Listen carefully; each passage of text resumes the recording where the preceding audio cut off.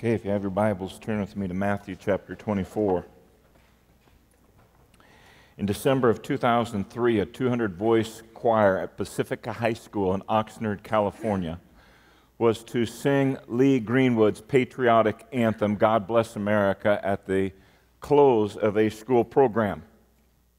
Afraid using the name God might offend some of the parents, the directors changed the words from God Bless the USA to I Love the USA.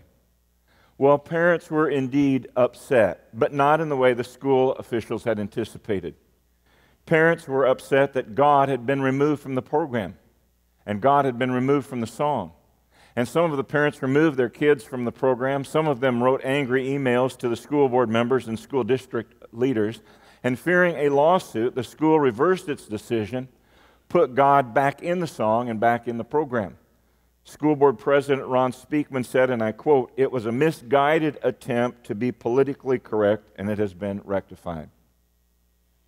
In April of 2012, a Massachusetts elementary school made plans to change the words of God Bless the USA to We Love the USA for a school presentation. On his website, Lee Greenwood wrote, and I quote, "I would hope that we haven't lost the ability to speak aloud about the God we pray to for our continued existence as a free nation." Father David Mullen of nearby St. Brendan Parish called the school's plan to change the song's lyrics as ridiculous and said people today are in denial about the Christian roots of America. He said, and I quote, "All these people are attacking the very root of where our revolution began and the religious principles for which our nation has stood for. And because of the public pressure, Edward Fleury, the superintendent of schools, reversed the school's initial decision, and God was once again reinstated into the song and their program." God has promised on more than one occasion throughout Scripture that He would bless that nation who would follow Him and choose to obey Him, and that He would punish that nation that refused to do so. For 238 years of our existence as a country, a free country, the United States of America has been blessed by God. He has kept that promise because of the faith of those who have gone before us, who built this nation upon Christian principles. But there are signs today that we may be losing God's blessings. And we need to understand the problems that we face in America are not to be blamed on God. Jesus once said, "Without me, you can do nothing." And the reason that's true is because the Apostle Paul said that with Christ, or in Christ, all things hold together. The problem we face in America today is a direct result of our choosing, our choice to remove God from our individual lives, from our families, from our schools, our government, our courtrooms, and so on. This is a crucial time in our lives, and I know you've heard that before, but I mean that. It is a crucial time. Are we going to remain true to our spiritual roots as individuals and as a nation in spite of the daily assaults that Satan places upon us, or will we silently submit to the pressures of ungodly forces wanting to remove God from this society period? It's a choice we have, or question we have to ask, choice we have to make. So if you turn with me to Matthew chapter 24, once again we're looking at a New Testament scripture that ties into our Old Testament reading. And Jesus says there, beginning with verse 1, chapter 24, "As Jesus was leaving the temple grounds, His disciples pointed out to Him the various temple buildings. But Jesus responded, 'Do you see all these buildings? I tell you the truth, they will be completely demolished. Not one stone will be left on top of another.' Later, Jesus sat on the Mount of Olives. His disciples came to Him privately, and they said, 'Tell us, when will this happen? What sign will signal your return in the end of the world?' And Jesus told them, 'Don't let anyone mislead you, for many will come in my name claiming, I am the Messiah. They will deceive many, and you will hear of wars and threats of wars, but don't panic. Yes, these things must take place, but the end won't follow immediately. Nation will go to war against nation and kingdom against kingdom. There will be famines and earthquakes in many parts of the world. But all this is only the first of the birth pains, with more to come. Then you will be arrested and persecuted and killed. You will be hated all over the world because you are my followers, and many will turn away from me and betray and hate each other. And many false prophets will appear and will deceive many people. Sin will be rampant everywhere, and the love of many will grow cold. But the one who endures to the end, that is the one who will be saved. If you take out the outlines there on the inside of your bulletins, we see in our text, and we're also going to allude to Amos chapter 8 in the Old Testament, if you want to turn to that as well, the evidence of the warning signs that I had talked about earlier. Jesus had alluded in Matthew chapter 23 to the future destruction of the Jerusalem and of the many temple buildings. And the disciples were puzzled by what Jesus had said in Matthew chapter 23. And they couldn't believe that Jesus was saying that all of these beautiful buildings in Jerusalem would eventually be destroyed. So they came to Jesus in Matthew chapter 24 with two questions. When will this destruction that you are referring to happen? And the second question was, what will be the sign of your coming back and the end of the age? Now, when the disciples asked these two questions, they thought that they tied in together. They linked the end of the age, the end of the time, the end of the world. They linked that with the destruction that Jesus was talking about here in Jerusalem. They thought they went together. But in actuality, they're two separate questions, two separate events. And that's why sometimes when we read what Jesus has to say here in Matthew chapter 24 and in the other gospel accounts, we're kind of confused because we try and put all of the information together at one time. Now, we know from history that in the year 70 A.D., just a few years after Jesus said this, after a 143-day siege, a Roman military force consisting of about 30,000 troops came and broke down the walls of Jerusalem, entered into the city, burned the city, destroyed the city completely, including the temple, and brutally slaughtered what is estimated to be between 600,000 and 1 million Jews in the year 70 A.D. And while Matthew doesn't record Jesus' answer to the first question the disciples asked, Luke does in chapter 21, verses 20 through 24 of Luke. Matthew records Jesus' answer to the second question. What will be the sign of your coming back, and when will be the end of the age, the end of time? Now, my point here in the message today is not to present a case that the end is near, that Christ's coming is imminent. It could be. And biblically speaking, we are living in the end times, but then we have been for 2,000 years. And so Christ could return at any moment. My context this morning is to use the predictions that Jesus shared here in Matthew 24, as well as the predictions that Amos talks about, which is, we'll go back to our Old Testament readings from this last week, and see some of the warning signs that America right now is not in sync with God. And we need to quickly turn back to God, because if we don't, we will be very much deserving of God's punishment. The dictionary tells us the purpose of signs are to communicate and convey information such that those who receive that information can make an intelligent decision based upon the information they've received.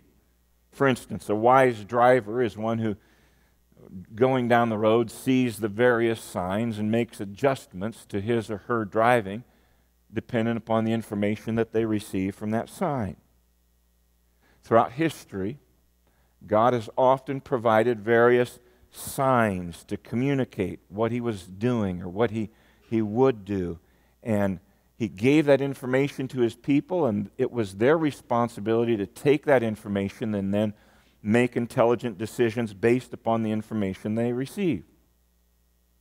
Now, if we look at the life of Christ, we see that many saw the signs and many saw the miracles that Jesus performed, and they put their faith in him. And let me just cite some examples. First of all, in John chapter 2, when Jesus turned water into wine at the wedding feast in Cana of Galilee, the Bible tells us in John chapter 2 and verse 11, this was Jesus' first display of his glory, and as a result, his disciples believed in him.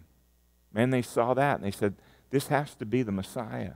Later in that same book, or in same chapter, verse 20, we are told, because of the miraculous signs that Jesus did in Jerusalem at the Passover celebration, many people were convinced that Jesus was indeed the Messiah. In chapter 3, verses 1 and 2, one of the Pharisees named Nicodemus came to Jesus when it was dark. Nobody could see him. And he said, Teacher, we all know that God has sent you to teach us. And here's how we know. Your miraculous signs are proof enough that God is with you. And then later in John chapter 11, the leading priests and the Pharisees called an emergency meeting together of the high council. What are we going to do, they asked. This man certainly performs many miraculous signs. Why, if we leave him alone, if we don't do something, the whole nation's going to follow him. So what do we do? Now, on the other hand, Jesus' miraculous signs didn't impress everybody. John records for us, despite all the miraculous signs Jesus had done, most of the people didn't believe in him. Jesus condemned the cities of Bethsaida and Chorazin, and he said, if I had done the miracles in Tyre and Sidon that I did in those two cities, why, the people of Tyre and Sidon, they would have repented. In fact, he also condemned the city of Capernaum, and he said to the people of Capernaum, if I had done the miracles in Sodom centuries ago, if the miracles that I've done in Capernaum had been done in Sodom, well, those people would have repented of their sins as well. And there was an occasion when the Pharisees and the Sadducees, they came to Jesus, and they asked Jesus to show them some kind of a miraculous sign in the heaven. Well, if you really are the Messiah, show us, demonstrate it to us.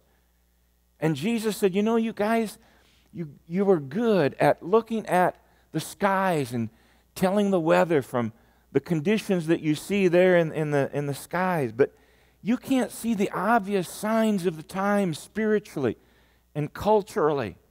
Only an evil and faithless generation would ask for a miraculous sign. And then Jesus walked away from them. He didn't give them the miraculous sign that they wanted, that they had asked for, because Jesus knew these guys weren't sincere. They didn't really want to see the power of God. Their minds were already made up. They didn't believe in Jesus. And Jesus knew there wasn't a thing that he could do that would make them change their minds. And what was true then is even true today. I mean, how many people over the centuries have sworn their loyalty to God? Oh man, if you just get me out of this predicament, Lord. Maybe some of us have done that. Just get me out of this predicament, man. I'll swear my allegiance to you, man. I'm all yours. I'm all in on this if you just help me with this situation. Only after God has fulfilled his end of the bargain do we turn around and we forget him. I mean, we have miracles recorded in the Old Testament and miracles recorded in the New Testament. And for 2,000 years we have heard the stories and the testimonies of people who have seen the power of God. And even today, amongst us, we have lots of stories of how God has demonstrated his power, and yet people still don't believe. And with all of the evidence that is out there, if people still don't believe, what's one more sign going to do? One more sign isn't going to change people's minds. If their minds are already made up, they're not going to believe. And so what I'm saying is that God has promised to bless any nation that follows him. And God has promised to punish any nation that ignores Him or disobeys Him. But if you've noticed, if you've been reading with us in the Old Testament, in His unfathomable grace, God doesn't just lower the boom. Man, that's it. I've had it with you. God gives us all kinds of time to turn it around individually and corporately. His grace is unbelievable. He gives us lots of signs that we need to repent. We need to turn. I mean, we can't read the Old Testament without marveling at how much grace God really has. No nation was ever blessed like the nation of Israel. And yet, Israel continually turned their back on God, and they reached a time when God had to punish them. And what was true then is still true today of Israel, of America, of any nation. And now that we understand the purpose of signs, I think it would behoove us to look at what I think are 4 warning signs that we need to look at, we need to heed here in America as evidence that we need to repent. I mean, ASAP.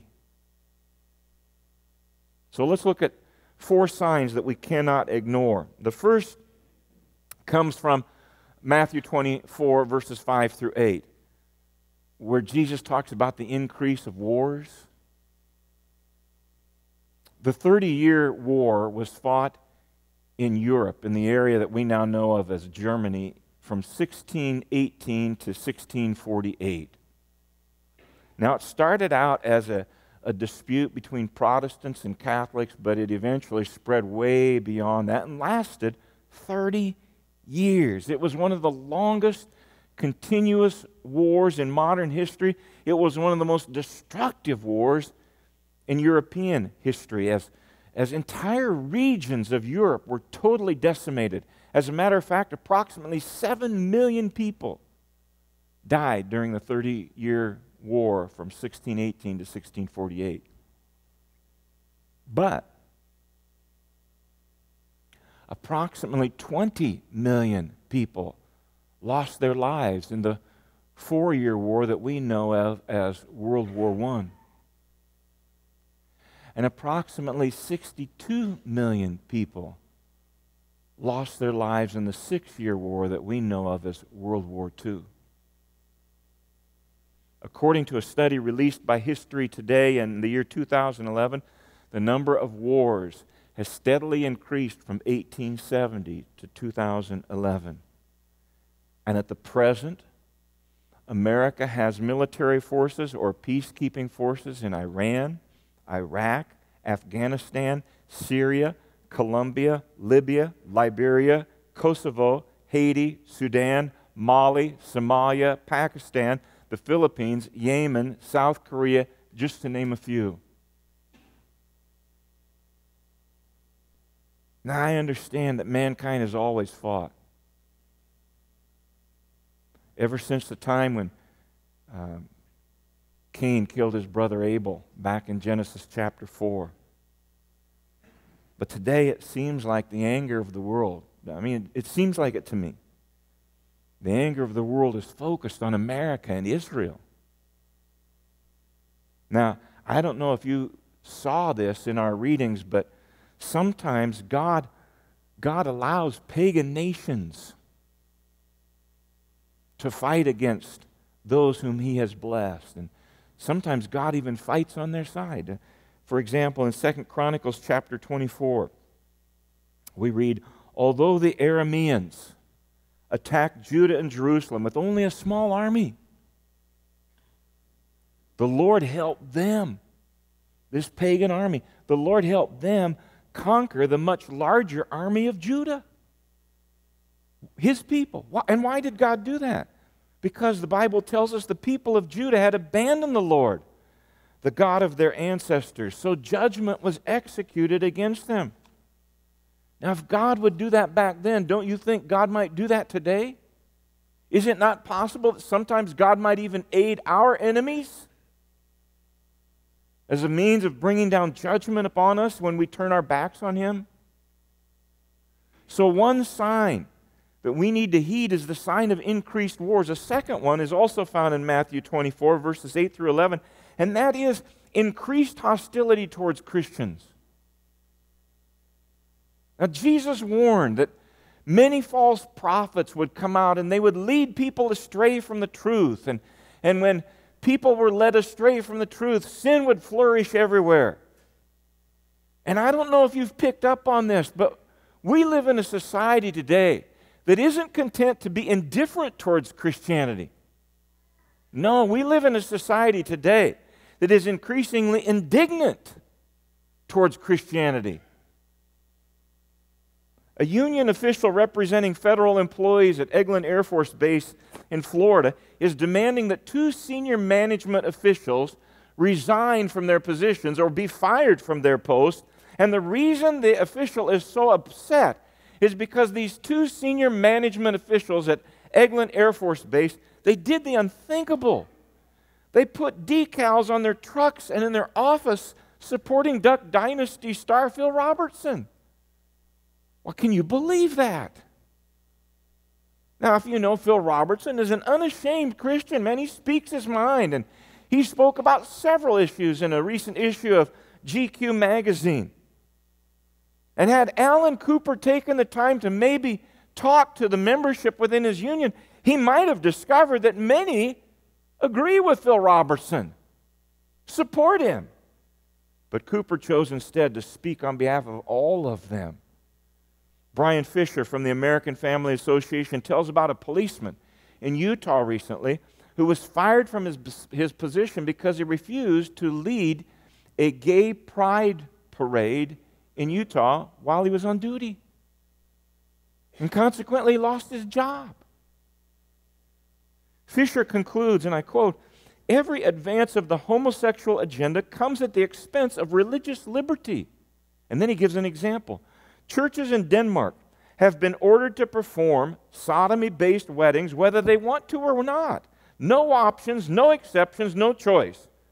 Homosexuals are to be married wherever they want, regardless of whose conscience is trampled. And then he asks the question, how long before American churches are ordered by our government to do the same if they want to keep their tax-exempt status? He asks if a baker can be ordered to bake a wedding cake for a homosexual wedding in spite of his conscience. Why won't the government or courts soon tell preachers to do the same? Good question. When Muslim attacks are even mentioned in the national news media, the victims are often described as non-Muslims. And in many cases, they're Christians. But our national news media doesn't want to bring that out. It's reported that in Egypt, in the last 3 years, 550 Christian women and girls have been abducted from their homes by Muslim men who then give them a Muslim name and force them to marry their captors. Did you ever hear that one in the news media? What kind of an outrage would the media have if Christians had abducted 300 Muslims in Nigeria, for 300 Muslim girls, and still not returned them to their families today? Why, there would be a huge outrage. And 2 months later, 60 more women and 31 schoolboys were abducted by these same terrorists whose stated purpose is to force Nigeria to become exclusively Muslim. Jesus said, "You will be hated all over the world because of your allegiance to me. You will be arrested. You will be persecuted. You will even be killed because of your faith in me." And I'm just simply saying, the hatred towards Christians that is going on in Sudan and Iran and Nigeria and China and Uganda is beginning to find its way now into America.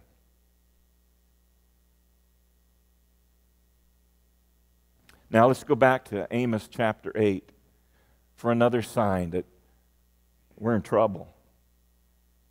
And it's in verses 4 through 10, and I think it's the evidence of our increased selfishness. Listen to this. Amos said, "You who rob the poor and trample down the needy, you can't wait for the Sabbath day to be over and the religious festivals to end so that you can get back to cheating the helpless. You measure out grain with dishonest measures, and you cheat the buyer with dishonest scales." How often do we see that in America today? You mix the grain you sell with chaff that is swept from the floor. Then you enslave poor people for one piece of silver or a pair of sandals. I will never forget the wicked things you have done. And even Christ's disciples wrestled with this issue of selfishness. James and John, sons of Zebedee, came to Jesus and said, hey, look, we got a favor. When you get into your kingdom and your place of honor, one of us would like to sit on your right side and the other on your left side. So even Jesus' disciples who observed Jesus day after day, they saw how Jesus had time for anyone. They saw how Jesus listened to anyone. He affirmed even the outcast of society. If even they had a problem with selfishness, then I guess we're going to have a problem with it too today. Know this, Paul wrote to his mentee Timothy, the last days will be very difficult times. And do you know why they will be so difficult? Because Paul wrote to Timothy, people will love only themselves and love only their money. Ouch. Despite all of its advancements, science has never put forth a vaccine to combat this deadly character flaw we call selfishness. Can't take a pill for that. The only remedy for selfishness is the one proposed by the great physician. Jesus said we must be willing to die to ourselves, take up our cross, and then follow Him, imitate Him. Mother was preparing pancakes for her two sons, Kevin, who was 5 years of age, and Ryan, who was 3 years of age. Boys began to argue over who was going to get the first pancake. You ever had that kind of argument, that kind of disagreement in your family? Yeah, well, they had it. I get the first pancake. No, I get the first pancake. And so this went on between the boys, and the mother saw this as an opportunity for a spiritual lesson. Boys, if Jesus were here, Jesus would say, let my brother have the first pancake, I can wait. So the older brother, Kevin, turns to his younger brother and says, Ryan, why don't you be Jesus for the moment and give me the first pancake? I mean, we all have a problem with this.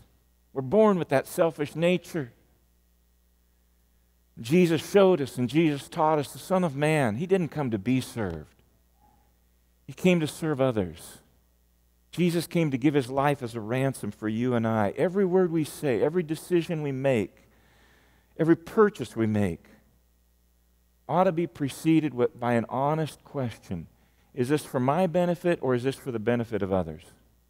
Is this to make me happy or is it to maybe bring some happiness into the lives of someone else? Am I being me-oriented right now or am I being other-oriented?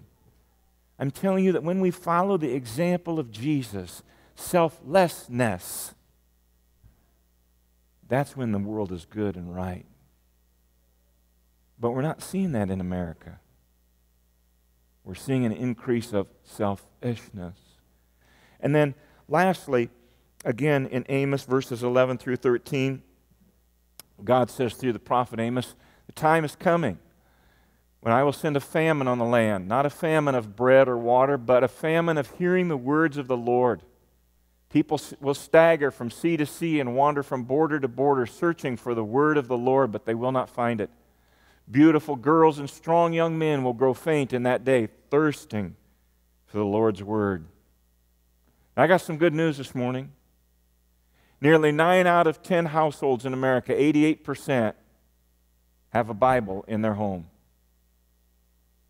Fact of the matter is, on average, there are 3.5 Bibles. Some people obviously are sharing a Bible. 3.5 Bibles in every home, and 24%, or a fourth of all homes, have 6 or more Bibles in their home. That's the good news. The bad news is that on average, including Christians, only 1/3 of adults are picking up and reading their Bible. As a result, the Barna Research Group tells us that fewer than half of all adults in America can name the 4 Gospels. Less than half can tell you Matthew, Mark, Luke, and John are the 4 Gospels. 60% of Americans can't name even 5 of the 10 commandments. Is it a wonder that we don't keep the 10 commandments? We don't know what they are. 82% of all Americans, including Christians, believe the phrase, God helps those who help themselves, is a Bible verse. 12% of all adults believe that Joan of Arc was Noah's wife. 50% of graduating seniors from high school thought that Sodom and Gomorrah were a husband and a wife. And a large number of graduating seniors thought that the Sermon on the Mount was preached by Billy Graham. Many Christians cannot identify more than 2 or 3 of Jesus' 12 disciples. This isn't society's fault.